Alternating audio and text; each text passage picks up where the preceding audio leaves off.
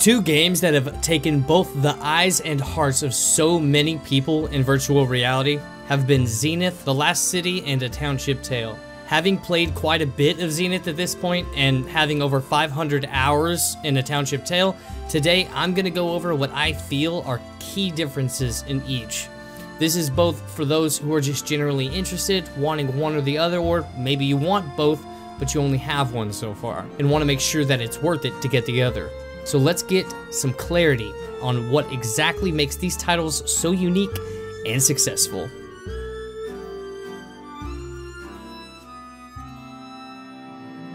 Firstly, to touch on this really quick, both of these games here are the first respected RPG style games in virtual reality. And no, I'm not really counting Orbis.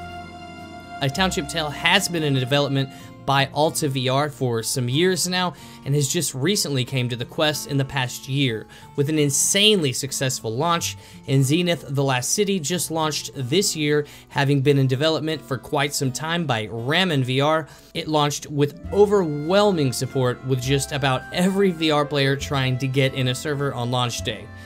Now, to jump into what makes these so different at the same time. The multiplayer situation is one of the most noticeable differences between the two on both social and performance side of things.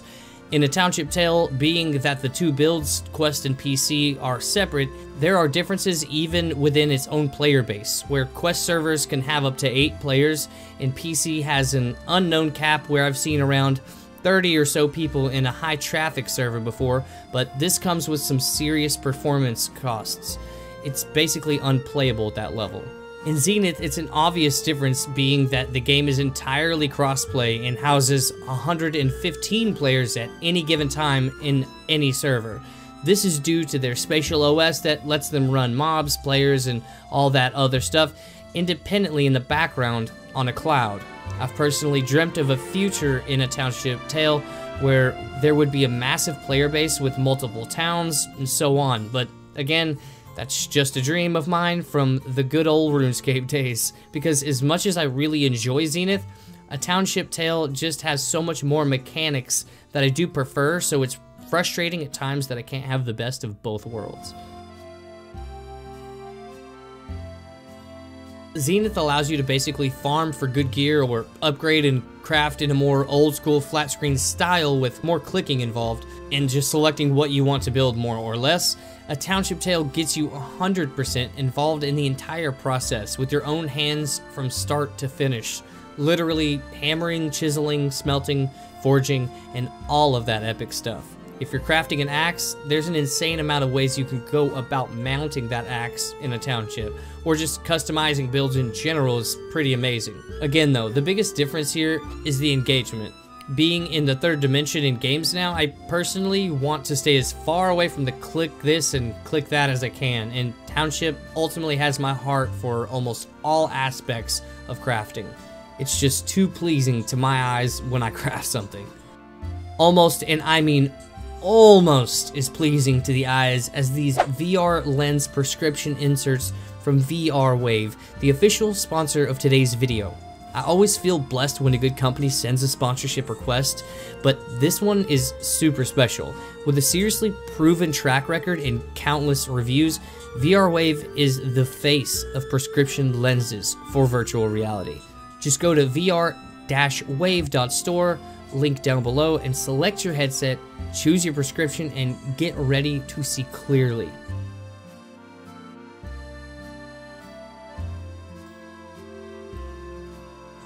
Another form of crafting, one that each of the games does very well, is cooking. I've always loved the manual methods of cooking in A Township, where you had to fill up the pot with the water, place it on the fire, or even just simply making some chicken next to an open fire. In Zenith, it is slightly more rinse and repeat, but still very engaging with the whole pan flipping mechanic and all that. You just kind of mix the ingredients though, and nothing really looks too distinct. Overall though, the major differences here in cooking are just going to be the way you do it physically, where in A Township, as usual, it is just a tad more physically engaging. As far as quests go, I don't think there's any contest to say that Zenith has this category in the bag. With an entire main storyline, tons of side quests, events, and lore, Zenith came out swinging in this category, and for those who appreciate that aspect, it's a sure bet. A Township Tale has worked on things like their version of dungeons, called Trials, that let your server have access to higher tier forgery. Now, with that being said, the hardest challenge I've ever faced in VR to this day is within a township. And no, it's not a quest, but it's a requirement for all who wish to yield the power of climbing in the game.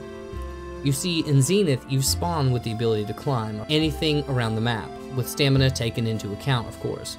In a Township Tale, you don't get such privileges, you silly peasant. You have to work for the right to climb anything you want, and then your carry weight is what affects your stamina.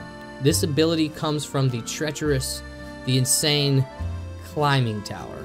For the first timers, of course, yeah, it's gonna eat your lunch. So if you're down for challenges with some amazing physics and some amazing climbing, this is your best bet.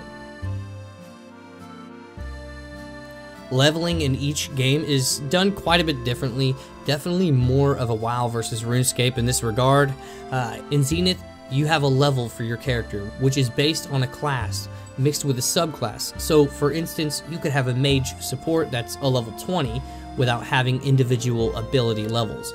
In a township, each skill has its own level, so your attack, archery, mining, smithing, all that good stuff are going to have their levels independently, which you can then use to learn new high-level attacks or skills to harvest materials and things like that. As far as monsters go, Zenith has a pretty good variety throughout the multiple areas since it is quite a bit larger. I won't go naming every single one, but just some simple viewing of the game shows its variety in comparison, where the enemies are really focused on the one world setting in a township, although there are some pretty cool varieties within the forest and more dangerous areas. Things like the poisonous plants that explode, massive hogs, or just the option to hunt things like deer and more to craft materials with later on, or use the meat for potions or food is always nice, and something I personally wish Zenith had a part of.